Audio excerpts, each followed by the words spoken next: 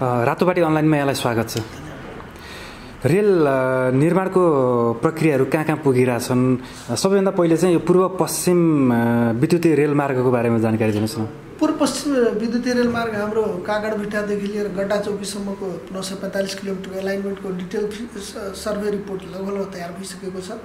अब र त्यसमध्ये अलिक निकुञ्जको समस्याले एक ठाउँमा गर्नुपर्ने भयो। त्यो निजगढदेखि तपाईँको हेटौडा के अरे चितवन हुँदै र अरू सबै लगभग तयार भइसकेको अवस्था छ। र त्यसमध्ये बर्दिवासदेखि निजगढ खण्डमा नेपाल सरकारले आफ्नै लगानीमा काम पनि निर्माण काम पनि सुरु गरिसकेको अवस्था छ।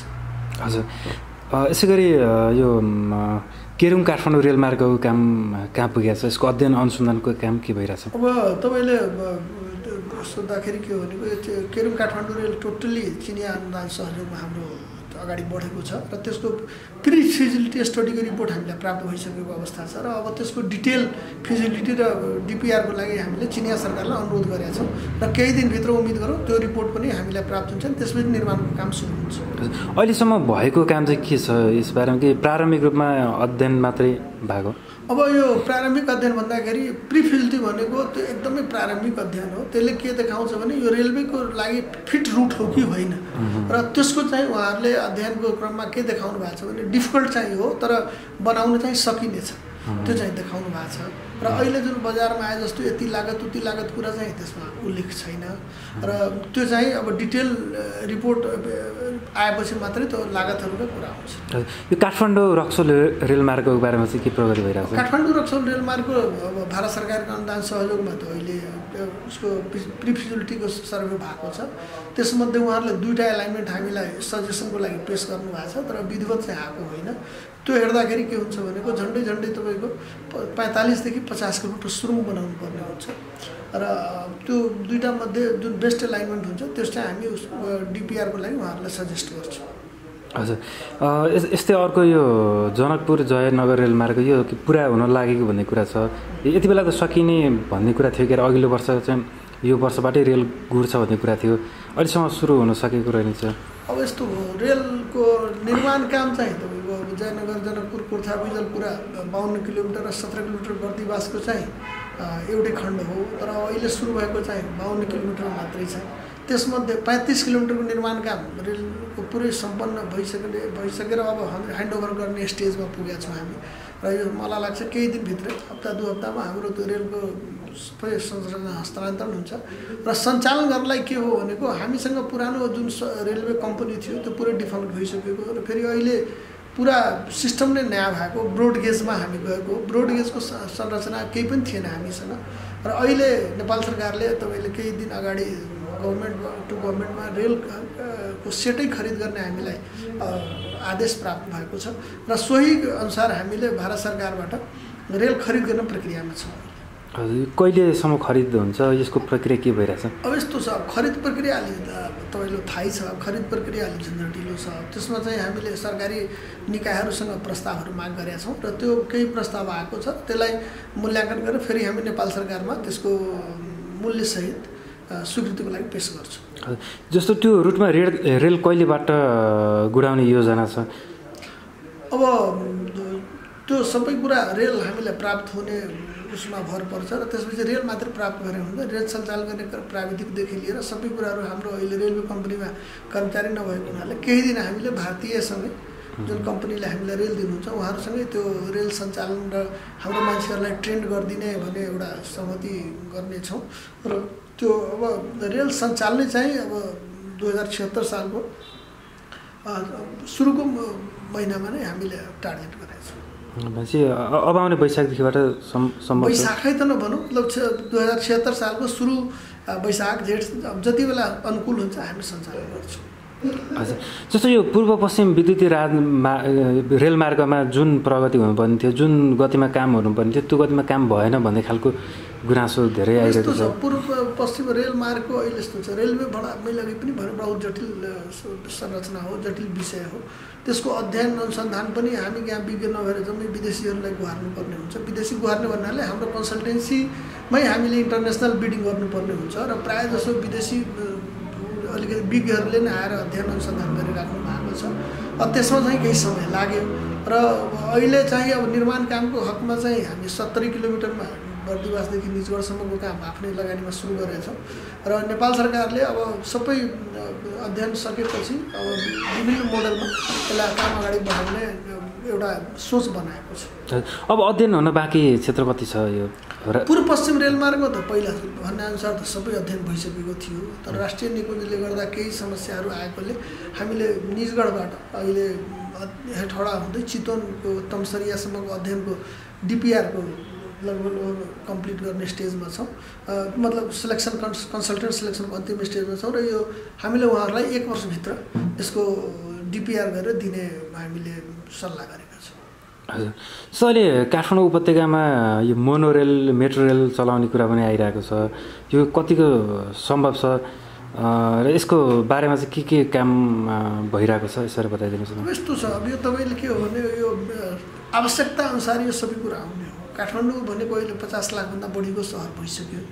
विदेशीहरूको विज्ञहरूको सल्लाह अनुसार के भनेका छन् भनेको 40 लाखभन्दा बढी जुन सहर हुन्छ पपुलेसन, त्यहाँ चाहिँ मास ट्रान्सपोर्ट दिनुपर्ने हुन्छ। मास ट्रान्सपोर्ट भनेकै तपाईँको मेट्रो या मोनोरेल हो। मोनोरेल चाहिँ मिडियम ट्रान्सपोर्ट हो र अहिलेको हिसाबले भन्ने हो भने मोनोरेलले कुनै सहरको त्यतिको इफेक्टिभली सेवा गर्न सकेको अवस्था देखिँदैन।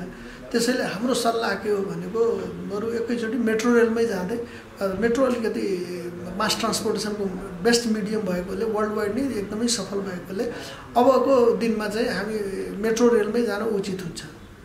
जस्तो नेपालमा विभिन्न रेलवे परियोजनाहरूको बारेमा चाहिँ अब जस्तो प्रारम्भिक रूपमा काम अघि बढेको छ, अब यसको लागि जग्गा पनि निकै चाहिन्छ होला। यो जग्गा प्राप्तिको अवस्था कस्तो छ?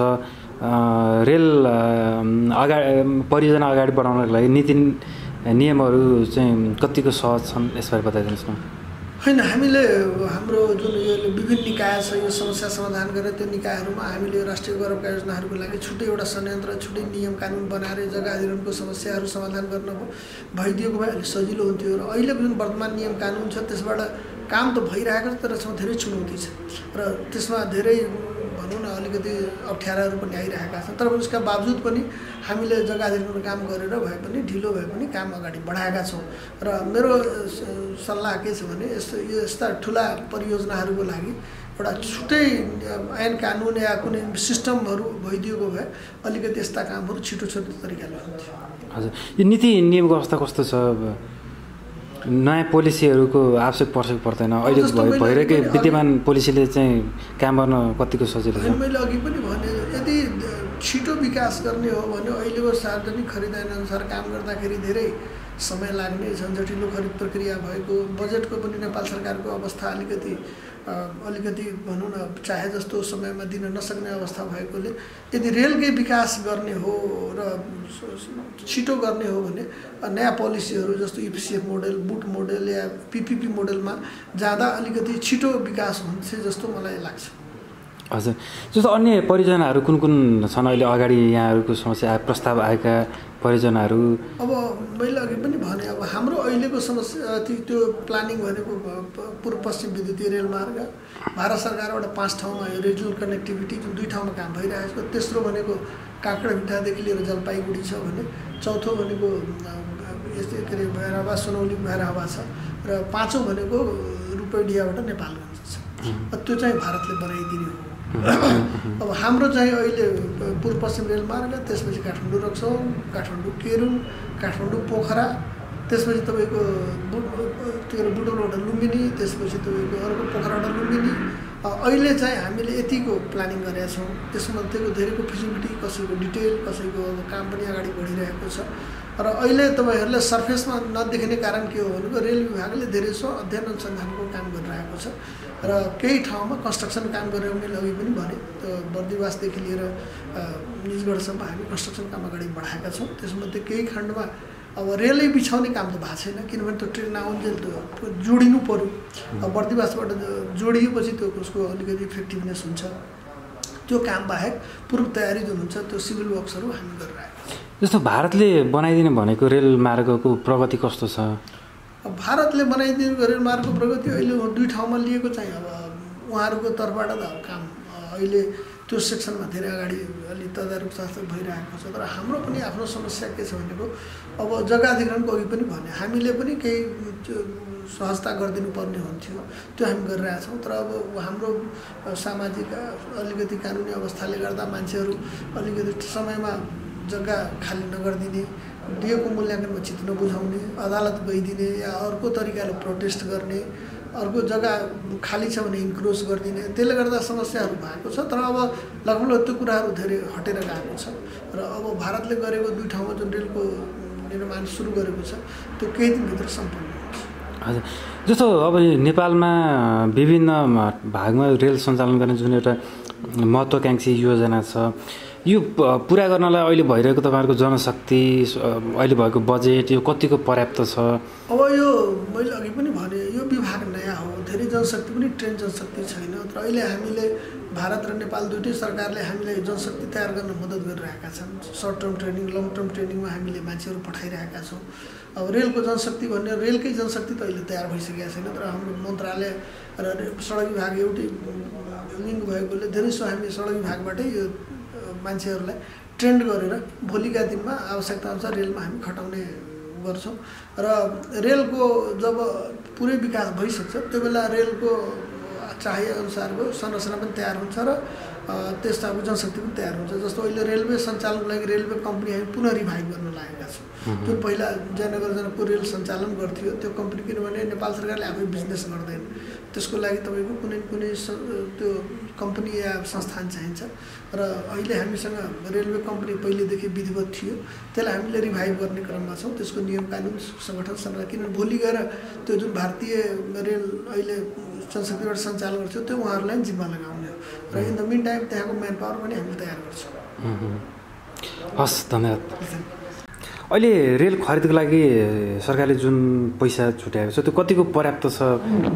होइन, हामीले वार्षिक विनियोजन नै रेल खरिदको लागि 50 करोड रुपियाँ नेपाल सरकारले छुट्याएको छ भने 2टा सेट खरिद गर्न र सञ्चालन गर्नलाई हामीलाई अहिले झन्डै 1.25 अर्ब 1.5 अर्ब रुपियाँ जति चाहिन्छ। अनि त्यसको लागि चाहिँ 50 करोड हामीसँग छ र बाँकी 75 करोड या प्लस 80 करोड जति छ त्यो चाहिँ नेपाल सरकारले उचित समयमा उपलब्ध गराउने आश्वासन पाएका छौँ।